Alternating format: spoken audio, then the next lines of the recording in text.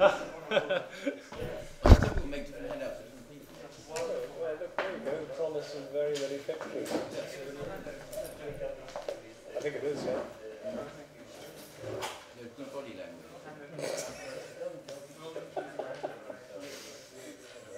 Either that or Paolo Di Canio on football. Well, Sam's getting his coffee. Oh, well, he's almost back now. The exams, I haven't arranged a time for them. I'm told that people are in on Tuesday and Wednesday next week. That's right. If I were to pick like an hour for both days, then I'll be here and they can be done. Would that be okay? And I'll just be in the JCR and you can find me. I don't know, when will I be in? Tuesday between 11 and 12 and the same on Wednesday? Is that enough that everyone can make it? Between 11 and 12, I'll write that down for myself as well.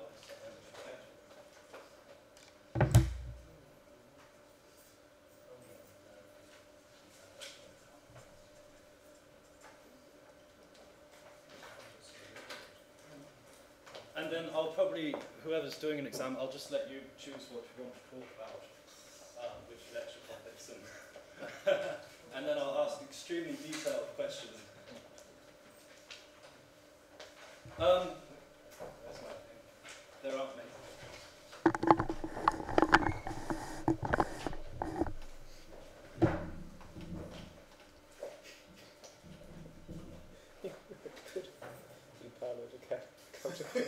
Whatever it is he's carrying. Which kit is he in there? This is another picture of Savonarola, obviously. I had lots more for last time, but I knew I wouldn't get through them all, so I thought maybe I'd staple them throughout this and any future lectures I give. But it's got nothing to do with what we're talking about today. So the topic of today's lecture is the relationship between art and beauty and philosophy generally. So in the previous lectures I've gone through some central areas of philosophical aesthetics. I'm sure there have been many errors of omission, but at least hopefully some idea of the subject area has developed. And I probably haven't tied up lots of the questions which I asked earlier on, like why do we study art and beauty together? I hope it was at least implicit in what I said that depends on the degree to which we're willing to go along with someone like Monroe Beardsley, who thinks that art is essentially related to beauty. If we're not, then it doesn't make sense to study these together. Although you might add to that historically it would be pretty hard to deny that art has been closely related to beauty, even if it's not essentially so. So perhaps it doesn't matter so much when we're considering philosophical aesthetics, when we're considering philosophically historic attitudes to art and instances of it, whether the aesthetic theory can be extended to the modern avant-garde, or to its exclusion indeed. So all of that was treating the subject matter of aesthetics, art and beauty as an area of philosophical inquiry. And the question I want to consider in this lecture is whether the same subject matter, art and beauty, are of philosophical import over and above being an area of philosophical inquiry. So, as you're aware, you can inquire philosophically into all sorts of areas. There's philosophy of mind and philosophy of science, philosophy of religion, philosophy of language. You could even inquire philosophically into something like football, and people have, if it's something that interests you, or into stamp collecting, if that's something that interests you. So for pretty much any area that interests us, we can prefix the locution philosophy of and form a sub-area of philosophy which is likely to have instances of some of the perennial broad philosophical questions and perhaps some puzzles of its own. However, it might be that some of these areas are of independent philosophical importance and perhaps not merely as an area to be studied philosophically, but as things which might contribute to our understanding of philosophy. For instance, Stephen Priest very frequently denies that history can contribute to our understanding of philosophy, obviously the only reason for making such a denial is that some people act as if this were not the case, treat history as having historical facts as having philosophical import. So you might think that art, in particular, is something which could have philosophical import of its own, in a way that something like football or stamp collecting, that we can study philosophically, doesn't. And indeed, some people have thought historically that the arts might even constitute a rival to philosophy. They might be doing something like enough to philosophy that we might have to choose between them, or we might be impoverished by looking at one without the other. So this is obviously it's an enormous question, and I'll only be able to give it quite a basic and crude overview today, but hopefully I'll touch on some interesting points related to it. One difficulty of this question is that it's hard to scratch the surface of it without coming to some idea about what philosophy is. And that in itself is a huge area. So we all know, hopefully, that philosophy comes from the Greek philos, love, and sophos, wisdom. I've got a picture of Pythagoras here somewhere. Yes, because he was reported by Diogenes Laertius to have coined this term, philosophy. But we might not want to define it solely in terms of its etymology. So when writing this lecture, I was aware that I might need to say something about what my understanding of philosophy is before commenting on its relation to art and to a lesser extent to beauty. So I opened my trusty copy of the Stanford Encyclopedia in order to remind myself of the lay of the land. I was unfortunately horrified to find that the Stanford Encyclopedia of Philosophy doesn't contain an entry on philosophy. I suppose they haven't found someone sufficiently expert, or perhaps that they think that belongs in the Stanford Encyclopedia of Disciplines. I don't know. So anyway, still determined to avoid undertaking the work myself, I headed home to look at my copy of the Cambridge Dictionary of Philosophy. And I was again horrified to find out that the Cambridge Dictionary of Philosophy also doesn't contain an entry on philosophy. The introduction to the Cambridge Dictionary of Philosophy does include a reference to this omission. Robert Aldi says, well, he thought it made sense in a way to leave it out because, in a way, this dictionary as a whole presents a conception of philosophy. But I thought that it would probably be too long, even read quite quickly, to go through the whole dictionary at the start of this lecture. Finally, I turned to the Oxford Companion to Philosophy, and here I did at last find an article on philosophy itself by the eminent British philosopher Anthony Quinton, Baron of Holywell, who sadly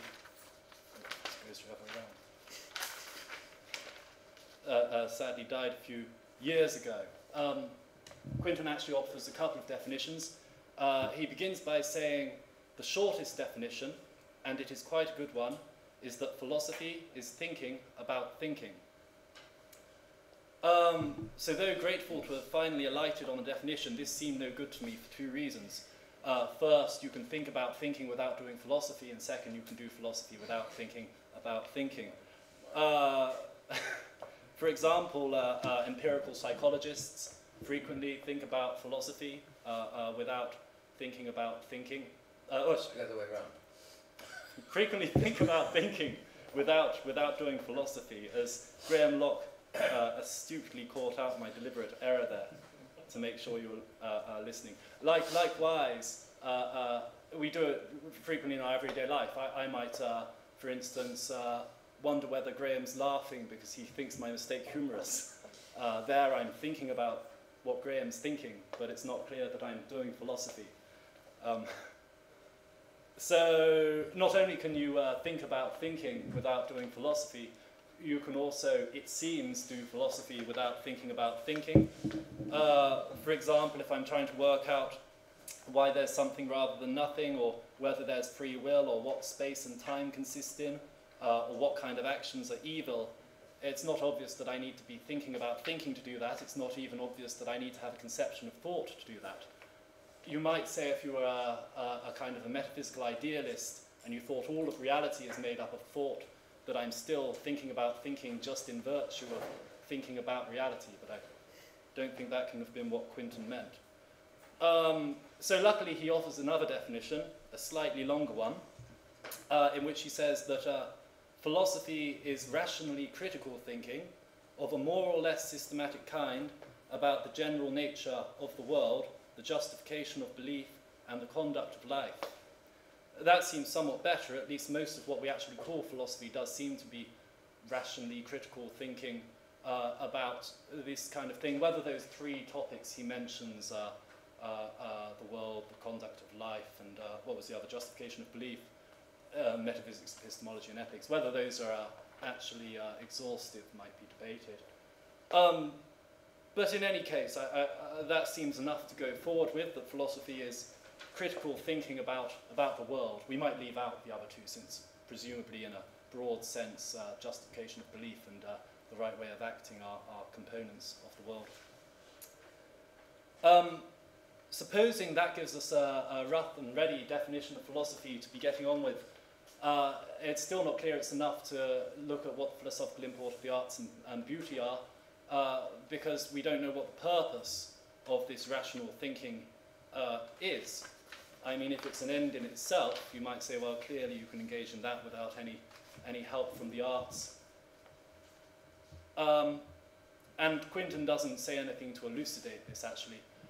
Nonetheless, I think it's clearly implicit that the purpose of this rational thinking is something corresponding to the sophos of the etymology of the word philosophy. Perhaps not wisdom, but perhaps something more broad, knowledge or understanding of the world is what we're aiming at. So, assuming dogmatically that that's correct, we can then proceed to look at what the relationship is between art and beauty, and attempting to understand or know the world or about the world. I thought I might mention, it might seem surprising that I haven't gone through some of the interesting and substantial claims that famous philosophers have made about what philosophy is, such as Plato's claim in Phaedo that philosophy is practice for dying, or Wittgenstein's the Wittgensteinian view that philosophy is the attempt to dispel the illusion that there are genuine philosophical questions, or indeed the view attributed to Jacques Derrida, according to which philosophy is just another literary genre, much like any other. Although these are obviously very interesting views, and it might be interesting to look at how art and beauty relate to them, or relate to philosophy conceived along these lines, they're obviously very controversial, and I assume that most people engaging in philosophy don't take themselves to be engaged in philosophy so conceived. And so that's why it seemed more interesting to start off with a more mundane idea. I'll say something about the historical importance of the question of the relationship between the subject matter of aesthetics and philosophy.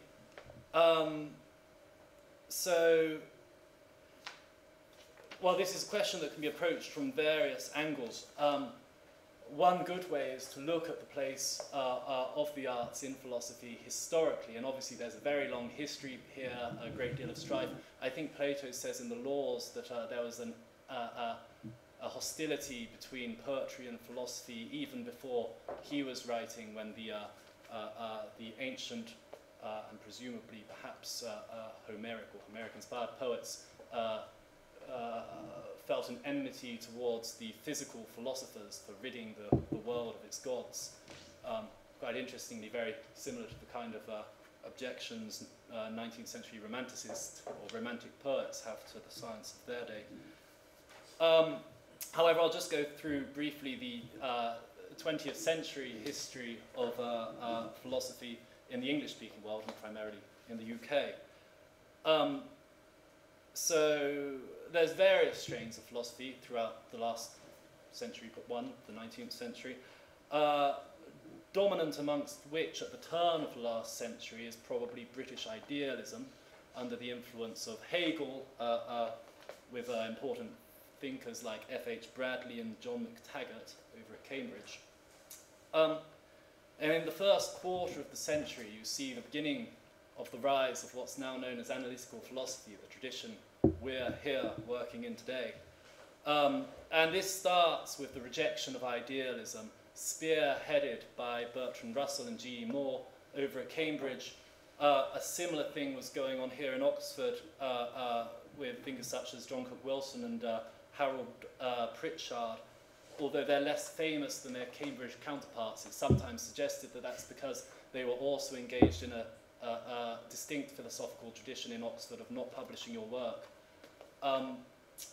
This was followed in the sort of second quarter of the 20th century by the dominance of logical positivism, brought here from Vienna by A.J. Ayer, the movement famous for its claim that statements or sentences which aren't empirically verifiable are meaningless. There's then a period of what's known as Oxford linguistic philosophy, at the front of which is J.L. Austin and also influence of the later Wittgenstein. And then finally you get in the last third of the 20th century, roughly, what's sometimes known as the naturalistic revolution.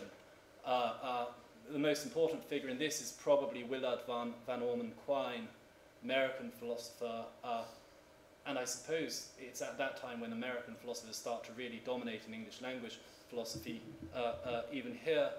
Also J.J.C. Smart, who's Australian, I believe.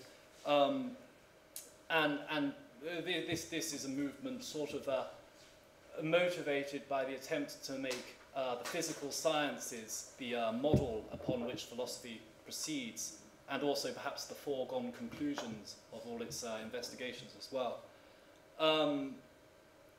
So there's a clear trend throughout this period. I think in at least 3 of these 4 sections I've crudely cut it up into, a clear trend away from the importance of art and the broader humanities and towards the physical sciences. The exception, I think, is probably the Oxford ordinary language philosophy. At least it's a bit more of a difficult case, but certainly Russell and Moore, certainly the logical positivists, and certainly the proponents or front runners of the naturalistic revolution are all people trying to make physical science the central model for philosophy.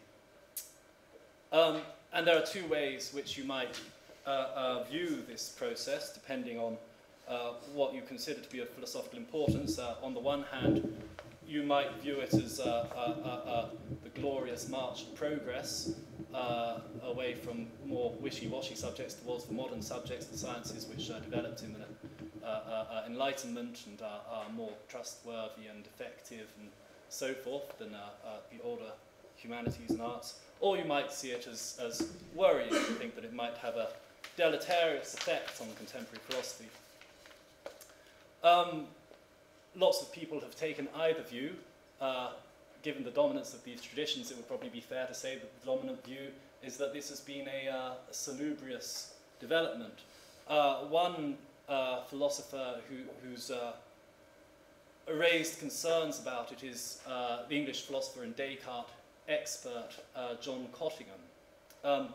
So he has an article entitled "What is Humane Philosophy and Why is it at Risk?" In that article, Cottingham goes through, traces the history of English-speaking philosophy in the 20th century, roughly as I have done, and he expresses some worries about this development.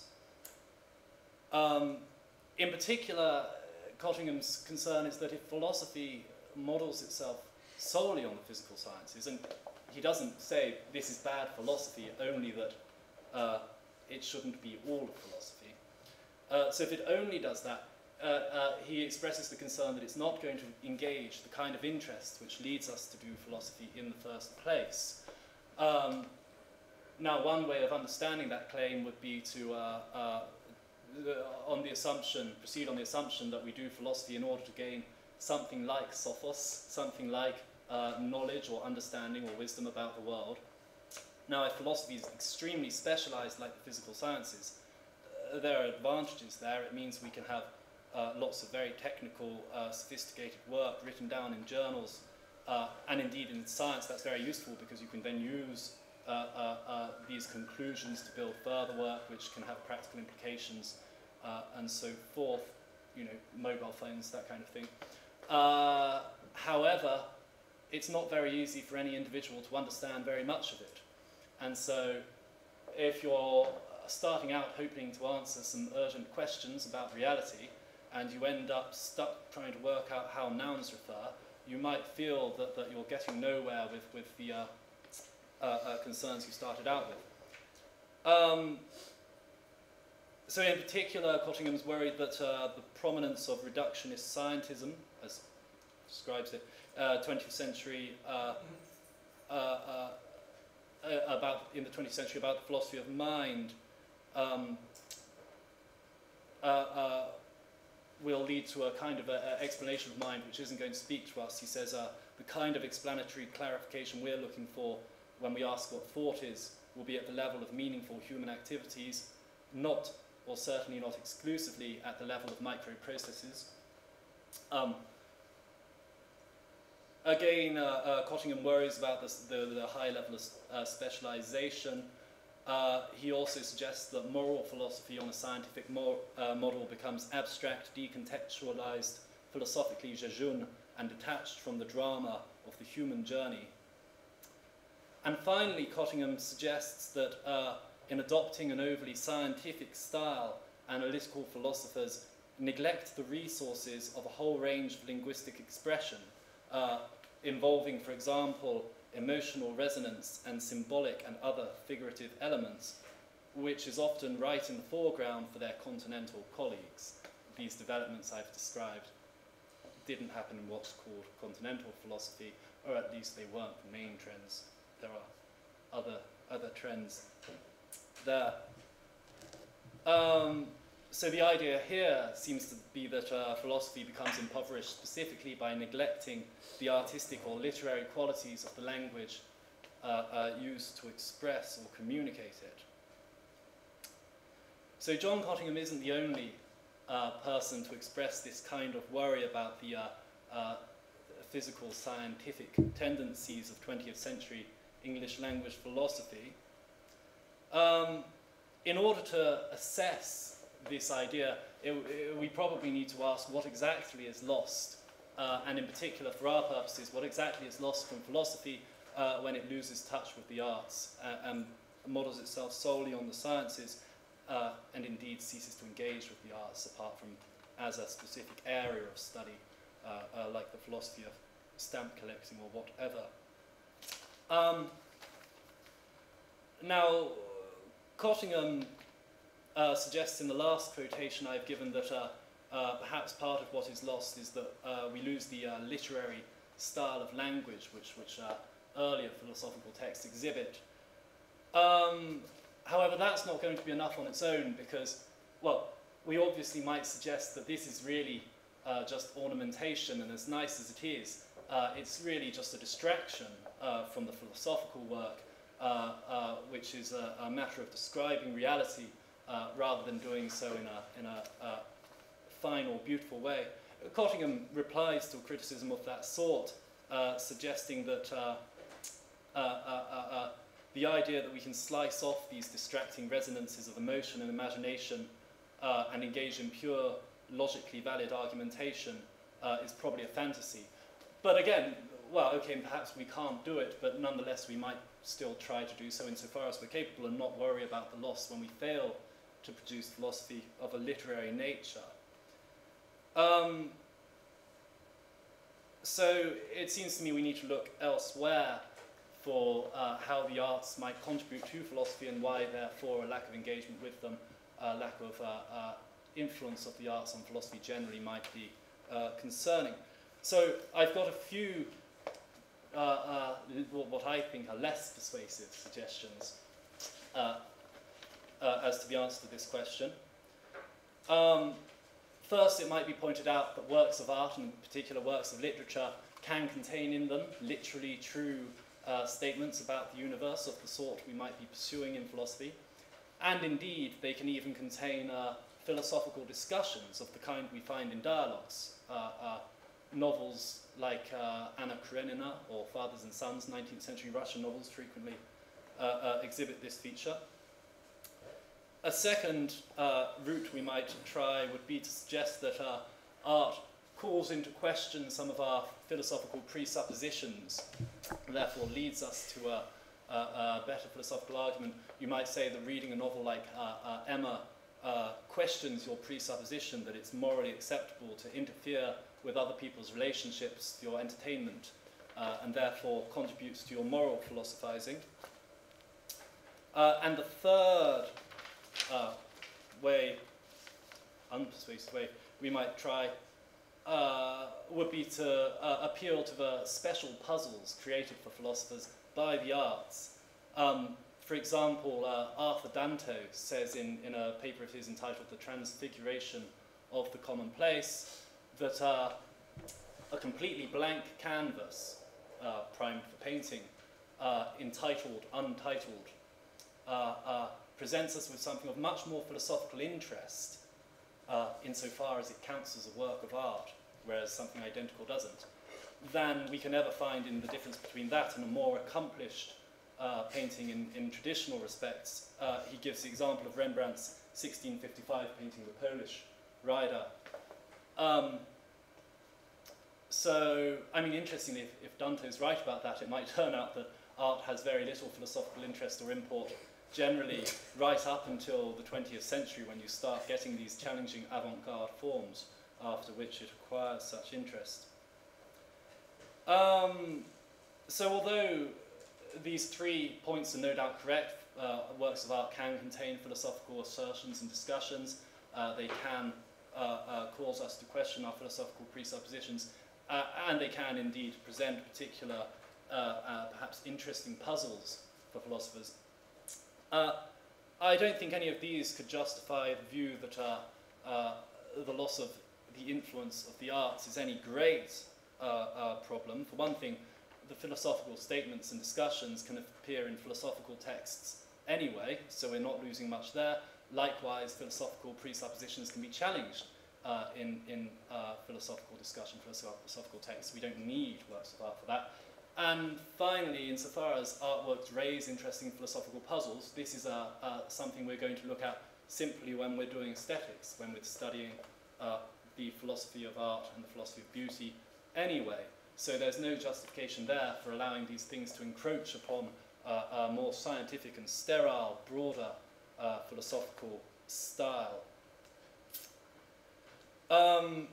So having dismissed these relatively crude suggestions, I'll make a relatively crude attempt at elucidating what I think might be a better suggestion as to how the arts might contribute to philosophy in a way that isn't dispensable. So, as I've said, 20th century philosophy in the English language, particularly in the UK, exhibits this strong tendency towards the sciences and to the exclusion of the influence of the arts and broad humanities and so forth. However, this has been resisted by many figures, and some of these have commented on what might constitute the philosophical importance of the arts. There's a recurring idea which appears in the writings of Alfred North Whitehead, Mary Warnock, Roger Scruton, Ronald Hepburn, and others, which associates the arts in this context, and in particular poetry, with capturing or communicating experience. It's obviously an idea we've come across before in Tolstoy, Croce, and Collingwood's theories of art. So an obvious way to sketch a philosophical account of the importance of the arts would be to appeal to this classic distinction made in analytical philosophy and elsewhere between knowledge by acquaintance and knowledge by description. The locus classicus for that in analytical philosophy is a 1910 paper by Bertrand Russell. An example of knowledge by acquaintance would be my knowledge or familiarity with the city of Oxford. I'm acquainted with Oxford, I know it. An example of knowledge by description would be my knowledge that Oxford is in the United Kingdom. The object of knowledge by description isn't a thing or an object or a city like Oxford. It's rather something like a proposition or a fact, the fact that Oxford is in the UK. Likewise, you can have knowledge by acquaintance of a sort of people, right? You can know Samuel Hughes. You can't know that Samuel Hughes. Should be knowledge by description. There's a particularly interesting example of knowledge by acquaintance which comes up in a philosophical area we're not looking at specifically, philosophy of mind, and that's your knowledge of your own perceptual experiences, or qualia, as they're sometimes called, or sense data earlier on before that term fell out of fashion as a result of theory associated with it. And there's actually a famous argument which tries to appeal to these to undermine a physicalist theory of the world, a physicalist metaphysical theory according to which everything is physical. This is known as the Mary argument, and it describes a brilliant scientist called Mary who is trapped or secured somehow in a room where everything is black and white. And she's forced to research the physiognomy of vision. And so she comes to learn everything there is to learn, because she's a brilliant scientist, everything there is to learn, physically at least, about vision and about colour perception. Now it's pointed out that when Mary goes outside and sees the ripe tomatoes and the clear sky and so forth, she'll come to know something about colour or colour experience which she didn't know before. And it's sometimes suggested that this shows that there's something more than the physical to this stuff. There are also many, many replies to this and ongoing debates over it. In any case, the position suggested by those philosophers I mentioned earlier, that the arts are capable of conveying or communicating knowledge by experience, but knowledge by acquaintance, or something of that sort, would give us an obvious answer to the question concerning why getting rid of the arts from philosophy, or treating them as if they were merely another area for philosophical inquiry of a purely descriptive kind, might be deleterious. And the answer would be, well, when we're doing philosophy, we want knowledge or understanding of the world. Some knowledge or understanding of the world is by description, but some is by acquaintance. And so if we ignore all of the acquaintance, then we're going to be giving ourselves an impoverished understanding of things. I have an example. Here's a poem by Wordsworth, very famous poem. A slumber did my spirit seal, I had no human fears. She seemed a thing that could not feel the touch of earthly years. No motion has she now, no force, she neither hears nor sees, rolled round in earth's diurnal course with rocks and stones and leaves. There's actually trees on the end there, sorry. Similar, either way. Heresy of paraphrase. So anyway, this poem carries with it a sense of the mysteriousness of the world or our place in reality, something along those lines, or at least many people feel it carries with it something like that. If it's right that you can't convey that by describing it, I mean, obviously you can describe it, but you can't give someone the same thing by describing it as you give them if they're experiencing it, just like Mary doesn't know the same thing when she learns the physics of vision as when she experiences colour. If that's true, then there's a role for the arts in our understanding of the world which can't be served by purely descriptive philosophy. Now, even if that is the case, it might not justify John Cottingham's suggestion that we ought to include literary elements in our philosophical language. You might still say, well, these are disciplines or areas worth keeping separate. You can have philosophy which doesn't merely ignore the import or influence of the arts, but nonetheless doesn't try to engage in artistic expression whilst engaging in philosophy at the same time. So that's one respect in which we might want to refine this idea. Another respect in which we might want to do so is by reconsidering the notion of acquaintance. It's often pointed out that if the point of art is to provide us with some kind of knowledge, then it seems very odd that we return again and again to the same work of art once we've acquired the knowledge that it provides. So this is a point made by Roger Scruton in his work on music and others elsewhere. So you might think that something like apprehension would be a better term. The point is we return to Wordsworth's poem not merely because we want to regain our acquaintance, which would seem to be logically questionable, but because we want to apprehend once again whatever it is we experience when reading it.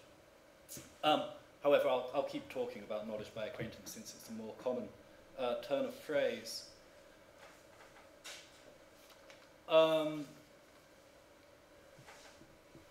So I'll move on, I think, to some further points. I mean, in order to flesh out this idea that the arts can convey knowledge by acquaintance and therefore they have a role to play in our overall understanding of the world, perhaps as part of our philosophical understanding or perhaps as a rival to it. You might think that philosophy can remain descriptive, but then there's just this whole other way of understanding things which we need to take notice of as well.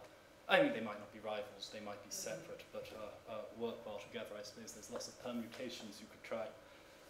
This idea, anyway, it would probably need to be fleshed out by looking at where precisely this knowledge by acquaintance becomes important. You might think that some kinds of knowledge by acquaintance don't seem to have much significance for our understanding of the world. Knowing what gin and tonic tastes like, for instance, is probably not very important. Knowing the city Slough probably isn't very important to our overall understanding of the world.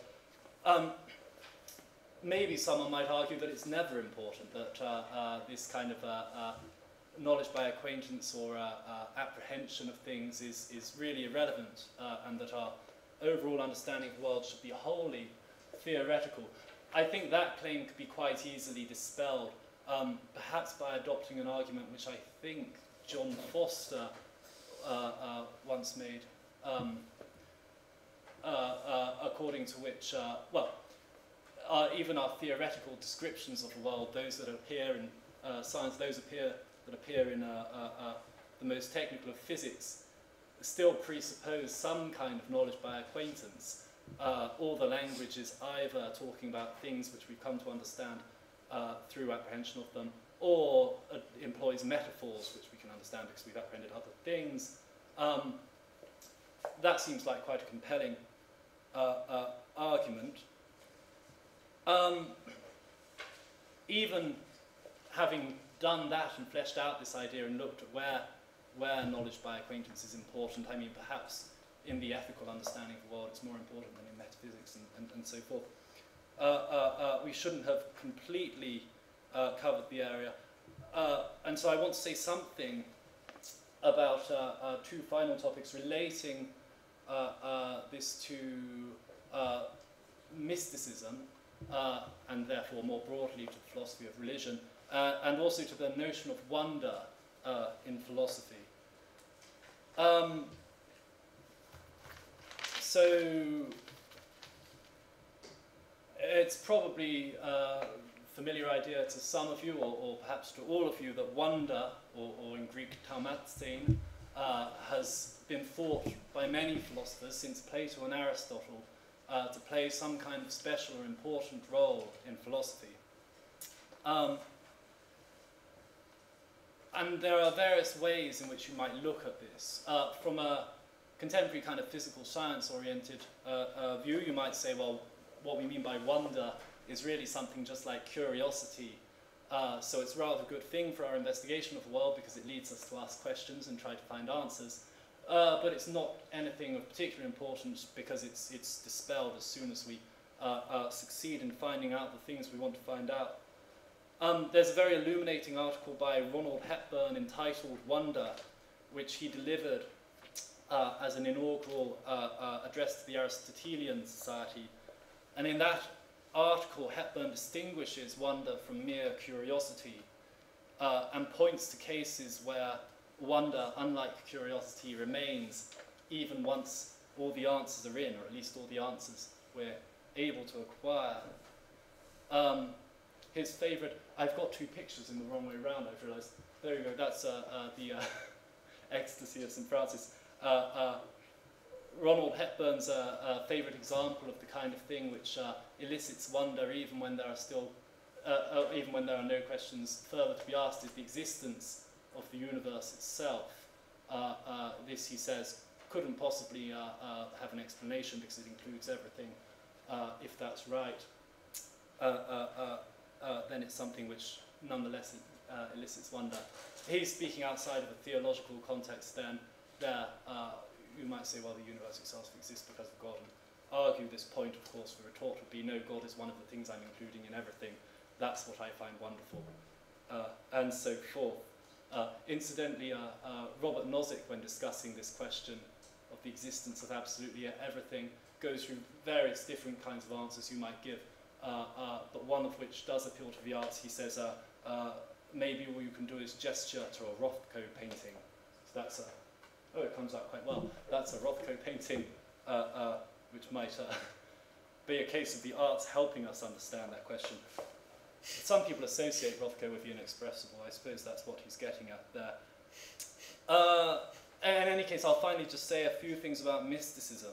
So Hepburn, his understanding of wonder and its place in philosophy, it's actually quite a sober understanding because he doesn't think that it signifies anything beyond the reality of which we're normally aware. But he nonetheless associates it closely with religiously toned experience and indeed with mystical experience. And this is definitely, well, mystical experience is definitely something which has been confined very much to the margins of philosophical discussion by the rise to preeminence of the physical sciences in 20th century philosophy. However, in the history of philosophy, mystical experience plays quite a central role. It's very important in Plato and even more so in Neoplatonism. It also features in the background of philosophers like even Descartes, Kant, Hegel, and so forth. So you might think that our getting rid of discussion of mystical experience and a more down-to-earth approach to things is salubrious. Nonetheless, it's interesting as a topic of investigation. So the classical work on religious experience generally in recent philosophy is William James's Gifford lectures entitled Varieties of Religious Experience and published in 1902. That's a very fascinating book generally.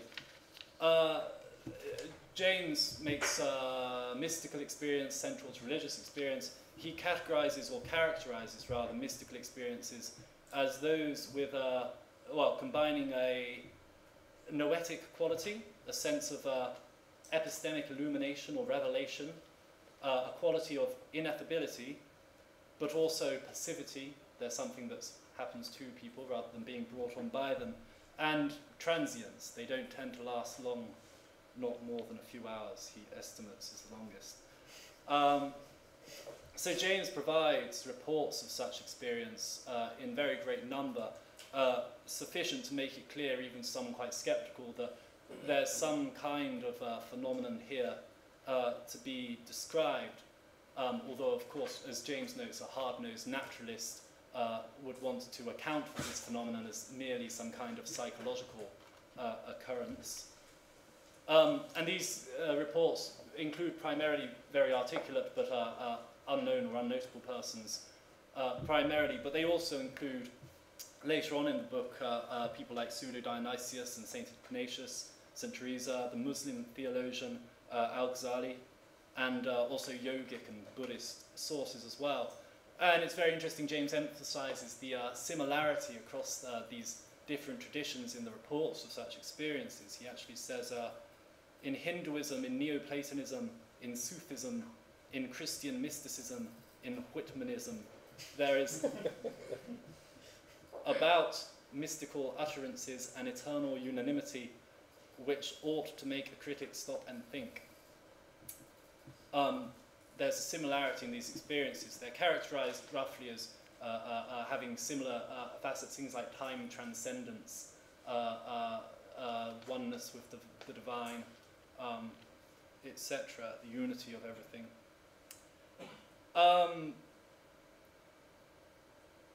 So it might be that such experiences aren't of great philosophical importance at all. They certainly seem to have had a lot of influence on philosophy historically.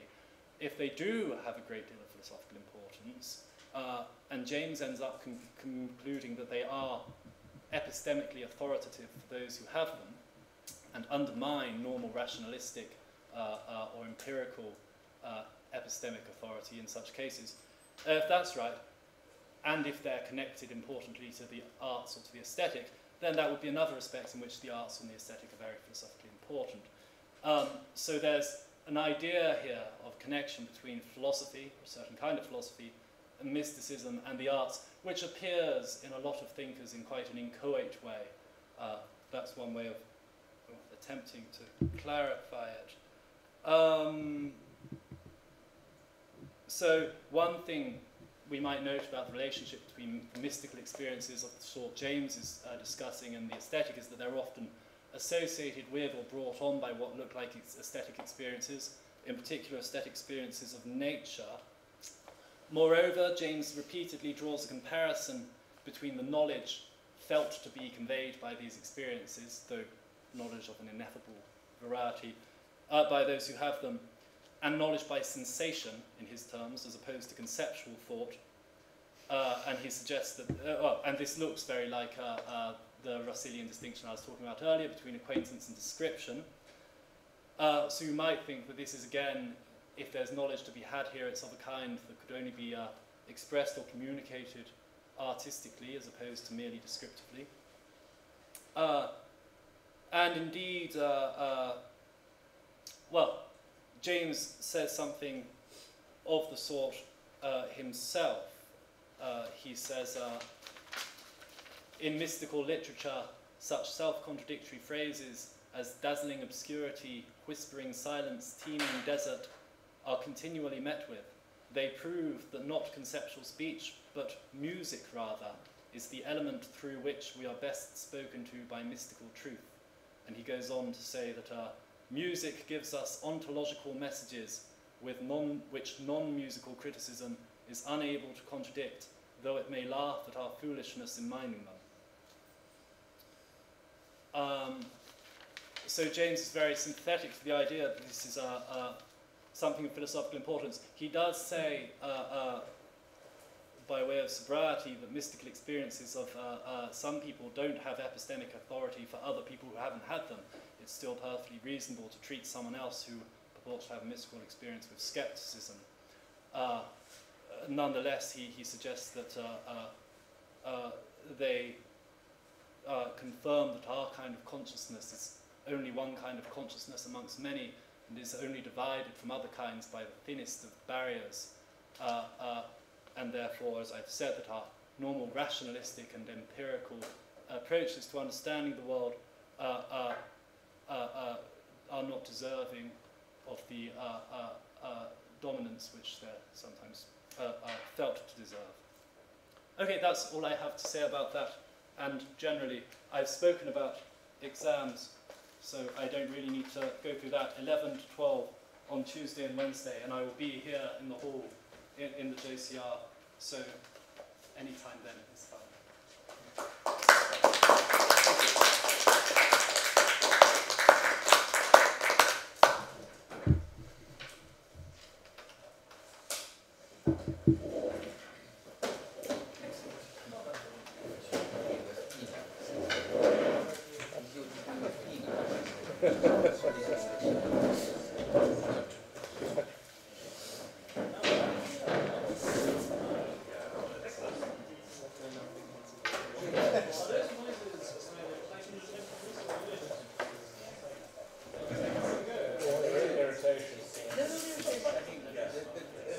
So Ralph, can you verify anything you just said? That's what I want to know. Well, I can't verify the authority of other people's listening experiences, but any that you've undergone, you should go with. I think it's all probably true. Well, it's a pretty tough question. Thank you. Well, I was just going to give a few claps here, just to be able to really...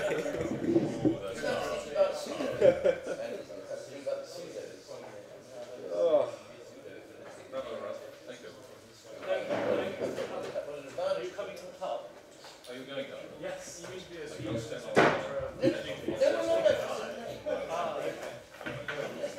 Great. Oh, yes.